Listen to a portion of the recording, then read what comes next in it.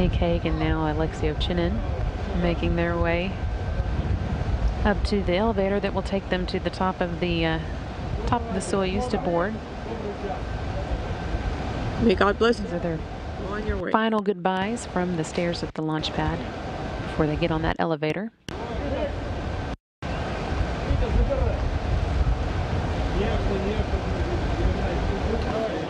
And now just 1 minute to go. Soyuz now on internal power.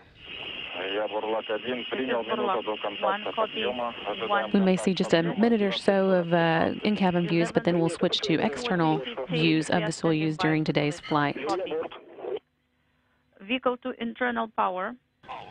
First umbilical tower there, separating from the booster.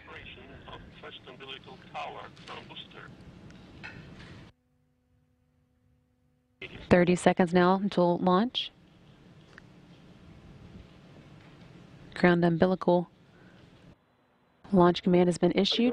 7, 6, 5, 4, 3, 2, 1. Engine turbo pump at flight speed. Engines at maximum thrust. Lift off. And there is liftoff of the Soyuz MS-10 to the International Space Station, carrying Nick Hague and Alexei Ovchinin to the orbital complex.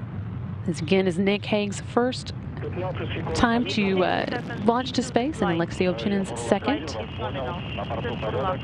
One copy. Everything is good on board, and we are feeling well.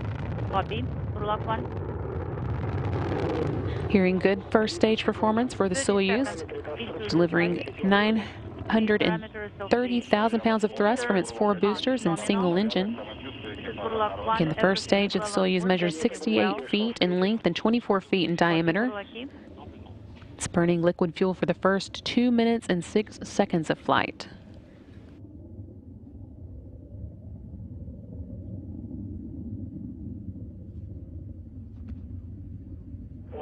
$60 seconds into the flight. The pressure in the chamber is nominal. Lock 1, copy. Everything is well on board. They're feeling well. Thank you. Copy. Everything proceeding as intended for today's flight. Now just a little over a minute into it. The velocity of the Soyuz is about 1,100 miles per hour.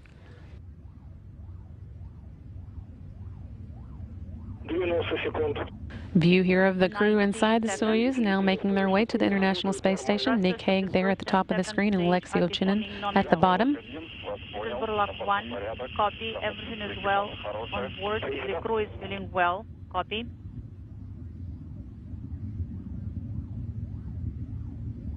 View here of the Soyuz making its way into space.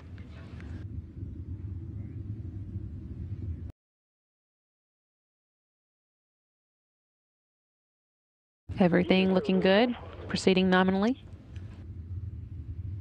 Inaudible.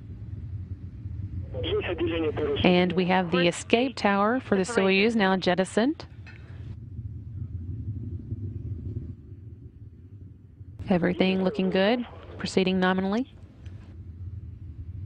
Inaudible. And we have the escape tower for the Soyuz now jettisoned. And we have the escape tower for the Soyuz now jettisoned.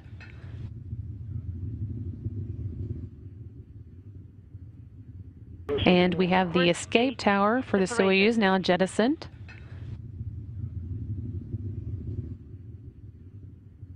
Everything continuing nominally.